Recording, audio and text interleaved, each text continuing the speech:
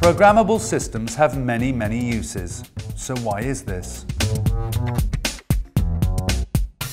Programmable systems can carry out tasks in environments which are too dangerous for people, like radioactive areas or where paints are sprayed onto cars. Machines don't get bored doing repetitive jobs and they don't get tired. Using these robotic arms to build cars is much quicker than using people. Machines are more accurate than people too. They are programmed to be precise and repeat the task in the same way each time.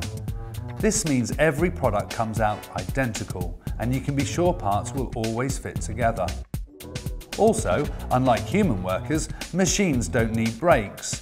This means the job can get done quicker, so you can make more products in the same time. This cutting machine is an example of computer-aided manufacture, or CAM.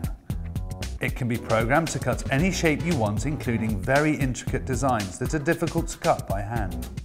It's very accurate and consistent. Each shape can be cut identically over and over again. Because of these advantages, programmable systems are used for many different manufacturing processes, like making chocolate bars. At one time, the production line would have all been human workers. However, we now use programmable systems instead because when making lots of products, they cost less than employing people and work faster. Machines are more accurate and more adaptable and can be programmed to do things over and over again for long periods of time. For example, the machine is programmed to make sure each Kit Kat bar wrapper is a standard size and wrapped the same way so that every bar looks the same on the shop shelf.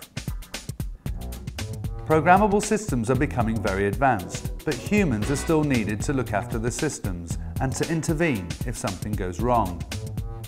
At the moment, people are always needed in some way to help run the factory, but who knows what will happen in the future.